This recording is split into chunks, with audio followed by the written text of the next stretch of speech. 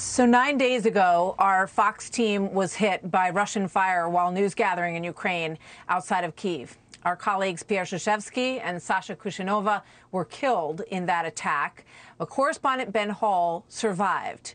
And as we send continued prayers for Ben's recovery, we now know one of the forces behind his rescue, Save Our Allies, a group that aids Americans and allies in combat regions. They do incredible work in dangerous places. And Dr. Richard Jadick is a member of the team. He is a veteran trauma surgeon. He was teaching a course in Tennessee when he got a call asking for his help. He dropped everything to get to the region and eventually worked on getting Ben to safety. This is not the first time that he has answered such a call. In 2004, when the Marine Corps needed a doctor in Fallujah, he did not hesitate. He was awarded the Bronze Star with a Combat V for valor and is the most decorated military doctor to have served in Iraq. Dr. Richard Jadick joins me now. Doctor, thank you so much for being with us, and thank you for everything that you do. Give us a sense of what it was like when you left Tennessee and you got to Poland and you got that call to help Ben. Well, it was a little bit of a progression. I got the call and headed home, got myself packed, got on an airplane and let my family know where I was going. And the initial impact of that was to go with Save Our Allies. Sarah Verardo, who runs Save Our Allies, and the board had called and said, will you go over, do some assessments? And so I said I would.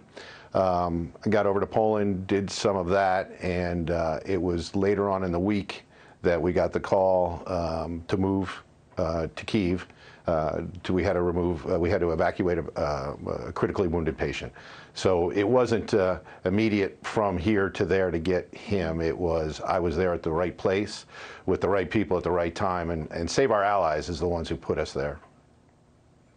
Well, they're an extraordinary organization, and we've heard interviews on our air with Sarah. It's just an incredible effort. We want to thank you so much for what all of you have done, and I want everyone to read in and understand what Save Our Allies does. It's very, very dangerous work. So when you got there, you had shared, just a brief sort of what was it like? What was your conversation like with Ben? I'm sure he was very happy to see you.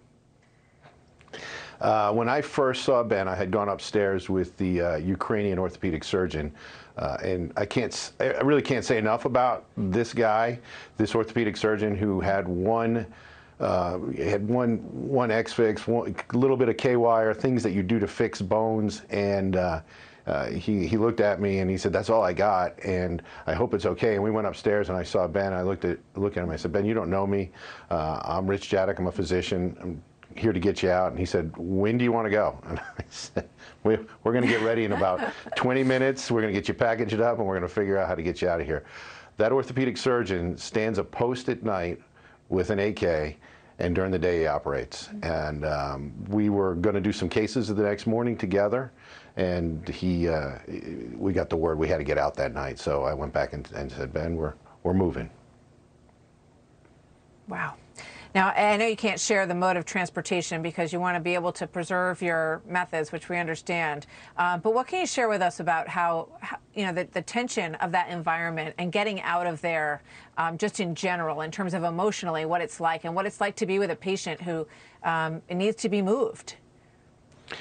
Well, Ben had some critical injuries that required a lot of attention.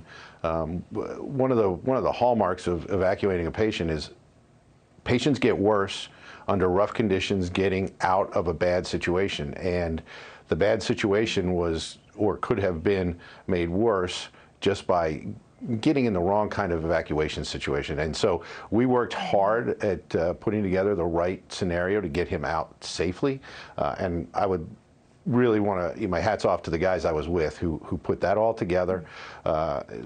Save Our Allies are the ones who had us in the right position to be able to do for Ben what he needed, which is a safe, easy recovery.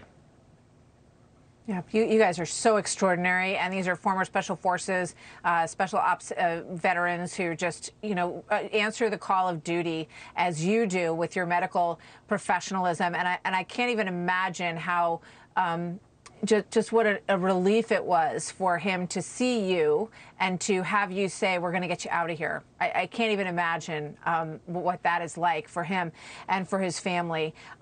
You've been to Iraq, you've been to Afghanistan. How do you compare what you saw in those zones to what you were seeing in Kyiv and in Ukraine? It's a different culture.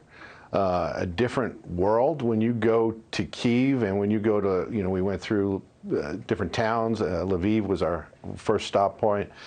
These are things, these are people the men are staying there to fight. There's just no question. They have the heart of lions. They will be there until the end of this. There's no doubt in my mind, and they're trying to get their families out.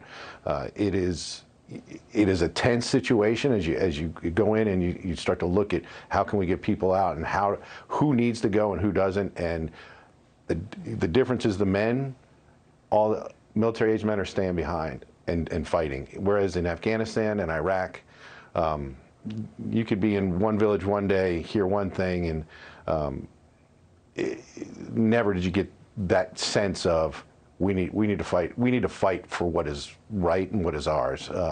In the Ukraine, we do see that. It's completely different cultural aspects to what is going on. Yeah, it's extraordinary, their story. I want to ask you one more question before I let you go, because I know you were very moved by the children that you saw and suffering and being moved out of their homes and on the run, essentially. Your thoughts on that, and what can we do, what can people at home do to help support the work that you and your colleagues do?